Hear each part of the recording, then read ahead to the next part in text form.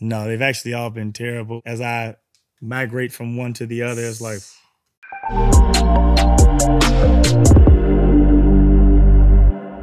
What up, y'all? It's Ryan from Black & Crew Chicago. Now we are about to take a look back at y'all's favorite thing, all my hairstyles.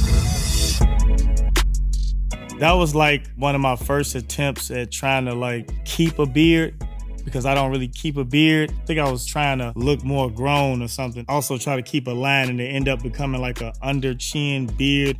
My face was round, so my cheeks is overpowering my beard, and I just looked like a 43-year-old, 13-year-old.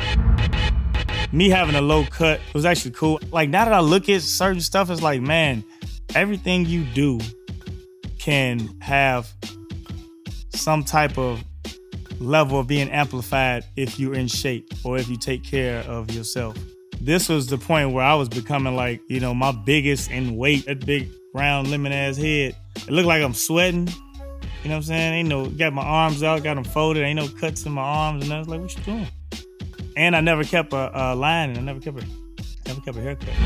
This is another level of me probably only looking okay when I had a haircut. I think I was comfortable back then. So again, starting to get a little bit more round about that head. I don't know what I was thinking back then, man. I like wanted to grow my hair, but I didn't want to grow my hair because I hadn't had hair in years. So it was like, hey man, I got some nice hair up top, so I'll start this halfway high top fade thing. But again, should have been in shape. I remember that shirt. I had some titties in that shirt. I definitely look like my dad right there. This was in my phase of I'm about to just go to a new level after I've come from where I was at. So I was starting to grow my hair, but as everybody knows, like, it's an ugly phase to growing your hair. It's not even like an afro. It was like a Japanese black curly afro thing that would either curl up and go straight back or just flare out. That don't look right with a blazer and a V-neck, fam. I was on the grind, man. I really ain't care, you know what I mean? So it was like, hey, I'm gonna just get through this, and I really ain't paying attention, you know? This was the beginning of my training. I used to run, you know, I used to work out every day. I was actually starting to fit clothes that I wanted to fit. I was able to braid my hair now, so now it'd be out of the way. This was like the start of my fitness journey. And this is where I was like, I ain't never gonna look how I used to look. You know, maybe that's why all these things going wrong, because I don't feel good about how I look. So we at least gonna look like something.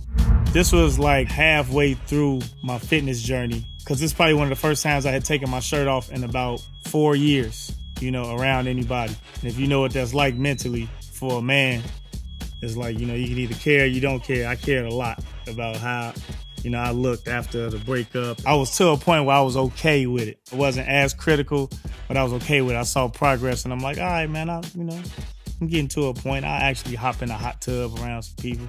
I wasn't doing that before. And that hair was just everywhere. I think like I took my braids out and it was just curled. I was about to put it in the ponytail. So, but it was long enough to be like, all right, it's hair. It do what it do. This was when I finally got to the point to where I could put my hair in the ponytail, you know, and not have to have it braided all the time. Per the internet now, people just act like they ain't never seen a mixed black guy with, you know, some straight hair. So I've been every joke in the book about how slick my hair is and how it looks just because I have it in a ponytail. I guess only villains in movies keep their hair in ponytails or whatever.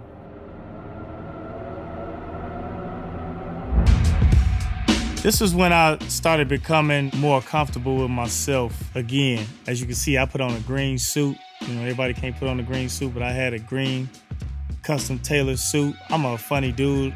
A lot of people don't see that about me. So I like to joke around a lot. I like to put on costumes and theme stuff. You know, and I'm from the old school, man. You know, if Snoop felt like, you know, straightening his hair and then, you know, curling it, you know what I mean? That's from a whole different era that certain people don't understand. And that's an old player thing. So if I got some hair, I'm gonna make it look good. I don't always gotta have it just in one style. And it might be funny to some people, or it might be nice, or it might be interesting, or it might be a wow, but you know, I did it. That was the grand opening of my new shop, and it took a lot for me to transition to get to that point of being a new businessman, of being a new leader, you know what I mean, of being a new teammate, you know what I mean, and a different level of entrepreneur. So yeah, man, it was a little bit of feeling yourself. That's how I am halfway now. for a long time, I just reverted straight back to black, like it's one of my favorite colors. And at that time, I was going through some things. You try to seclude yourself in many ways, and that might be from not letting everybody see how you want to express yourself and dressing and things like that. The black would have to speak for itself, but I was at least in the gym. I was at least at a point to where, you know, I was more comfortable with myself, and then I just had to start dealing with the things I was thinking about. This was another level of understanding a lot of the things that I've forgotten about myself. I do a lot for, you know, any and everybody, and sometimes I forget my accomplishments. And then for me to go on Steve Harvey's show, you know, for as much as I respect Steve Harvey and what he does, just for something that, you know, was seen around the world. You know, I was supporting my brother, and this was something that was able to be seen by somebody of his stature, and to be congratulated for it. It's like, I ain't putting on no regular, like, if you know Steve Harvey, for one thing, it's about suits. So I couldn't put on no regular suit. I had to put on that suit. You know, we call it putting that on. You know what I mean? So I had to put that on. And Steve Harvey congratulated me on my suit. He commended me on my suit, you know. And the hair was just, you know, like I'm Japanese. It's a traditional top knot, so I put one up there, made it look different. I wasn't gonna have no braids with that custom suit on, standing in front of Steve Harvey, you know, so it just made it look different. It was a little extravagant. I took a picture in that. That was the most likes I ever got on Instagram ever. It was like 200,000 likes back then, just on, you know, it being a nice suit and dressing up, you know what I mean, from what people see outside of your norm. Shout out to that suit. That looked like I'm just in leader mode. Regular ponytail. I was talking to my sister right then and there, but, you know, the gist of it was I was coming in the shop every day with my team, halfway living in the shop. Nothing mattered more than progressing my team and then leading my people. I'm looking at these and I'm trying to remember what mindset I was in for these, more so than how it looks. I could care less how, you know, I look in a lot of these. But my hair used to be thicker, so like to me it's thinner. It looked thick.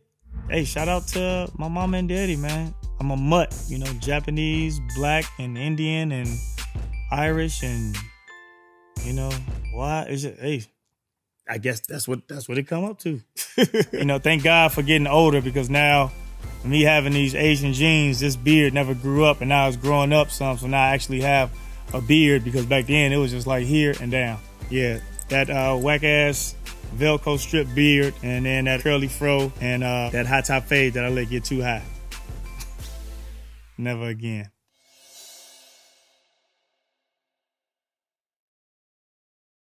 What up, y'all? Ryan Henry, Black Ink Crew Chicago. Make sure to subscribe to the VH1 YouTube channel.